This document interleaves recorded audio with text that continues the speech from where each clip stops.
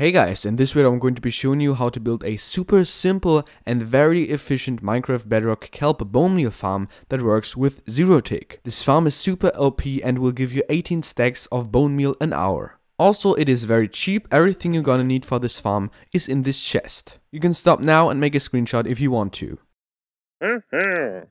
This farm is not that big as you can see, but it has to be in one chunk. So you can't build it on a chunk border, this would break the farm itself. And if you don't know how to find chunk borders and chunks itself, then you can go to the link in the video description. There I have a very simple tutorial on how to find chunk borders. The first thing we want to do is to build a redstone clock for our mechanism. You want to do this at one end of the chunk so that you have enough space to build the whole farm. So in this case I go about 1, 2, 3 blocks away, and there I want to break one block and one more right here with one block in between. Then you want to go around and place a redstone torch in this one. You want to make sure that it is on the side of the block, and then place redstone dust right here. Then you want to place a redstone repeater in between, something like this. And now you want to place one block on top of the torch and one on top of the redstone dust. And as you can see, this will create a redstone clock. You want to place a lever right here and flick it once so that the signal is steady and you turned the redstone clock off. And then what you want to do is to place 1, 2, 3, 4 redstone dust like this. Now you want to take your 2 sticky pistons and place them in these 2 positions. You want to make sure that they connect to the redstone clock and extend. And then you want to break the 2 blocks that are below the piston arm, and it should look something like this. Now take some sand, place 2 blocks in front of the pistons and 2 more on top of these piston arms. And now go on top of the sand blocks, place 2 layers of blocks on top of the sticky pistons and 2 pistons facing this side. These will be the 2 pistons that harvest all of our kelp to get all the bone meal. Now we want to place our collection system for the whole farm. To do this, dig out 1, 2, 3, 4 blocks at the side of the lever. This should look like this.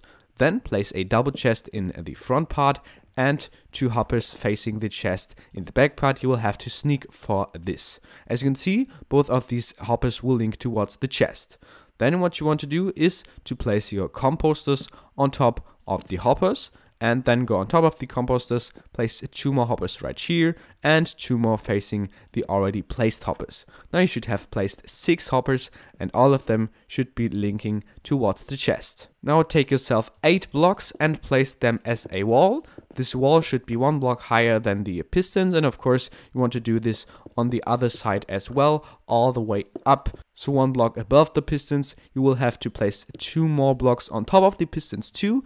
Then take your glass panes and place 4 pieces as a window in the front part so that you can see what happens in the farm, but you'll still be able to collect all of the items using the hoppers, because of course glass panes aren't full blocks. And then take 2 more blocks, place them right here, and now you want to place 2 trapdoors right here. These will be very important because otherwise the whole zerotick mechanism won't work. Later these 2 trapdoors will flicker around and create some glitchiness so that this will actually work for us. Now you want to waterlock both of these trapdoors. You want to open them and then place your 2 pieces of kelp on top of the sand, and then you can close them again. Whenever you want to access or change the inside of the farm, you just have to open the trapdoors and then you can go right in.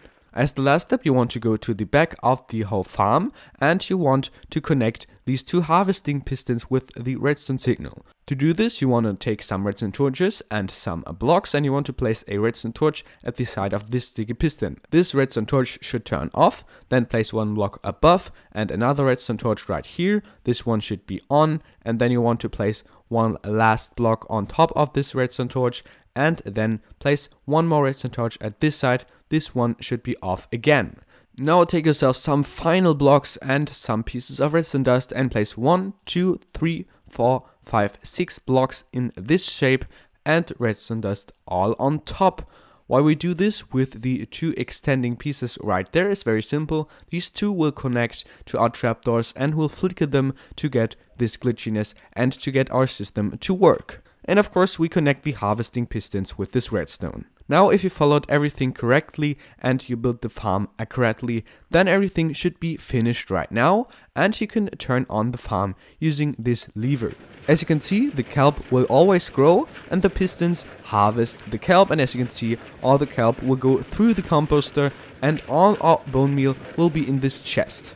I tested this farm a few times and came up with a rate of 18 stacks of bone meal an hour. This will be the rate that you'll get too.